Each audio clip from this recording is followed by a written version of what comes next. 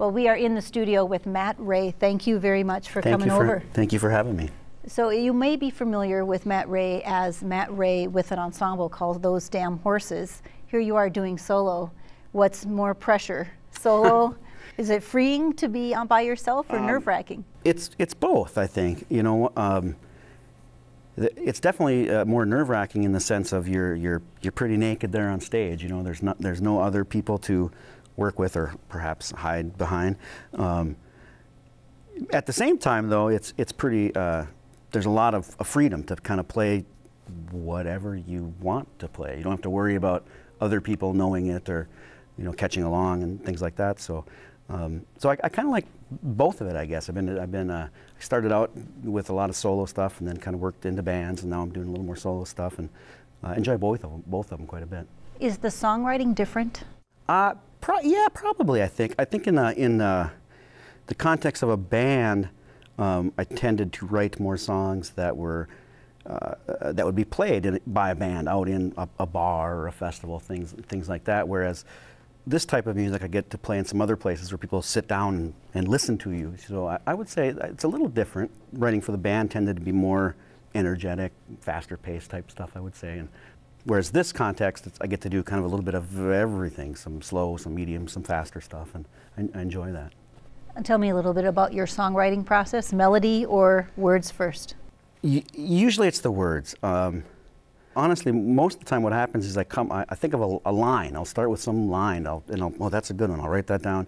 And sometimes I never ever get back to it. And sometimes I'll use that line and that'll be the basis of what I want to write about. And then as I'm writing it, I'm typically kind of working out a melody in my head, trying to figure out what would go with the lyrics that I'm writing.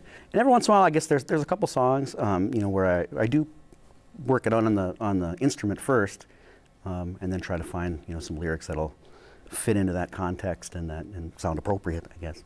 There's a couple of songs tonight that have like a good humorous hook. Where is that on purpose? Is that? Oh yeah, yeah.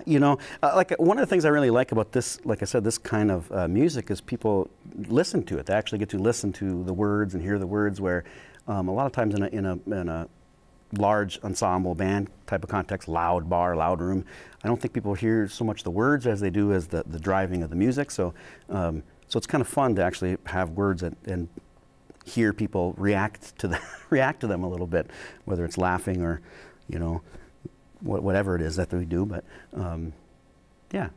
There's a lot of humanity in your music. Tell me a little bit about the inspiration.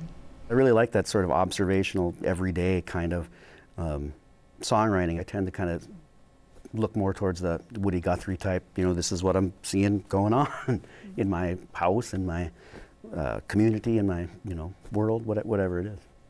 A couple of last questions. Yeah. One, you just recorded a new album, solo album. Yes. What is it about? Where can we find it? I actually have two. I just released an EP earlier this week, actually, and that's available on, you can just go to my website, mattray.org, and you can find it there.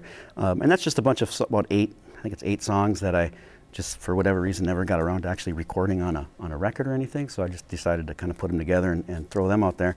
But over the course of the winter, I recorded a full-length album down in Minneapolis with Ryan Young, and Ian Alexi from the Hobo Nephews is producing it. He's been helping me kind of do some arrangements and things like that. So that's been pretty interesting and kind of new for me to have that sort of input.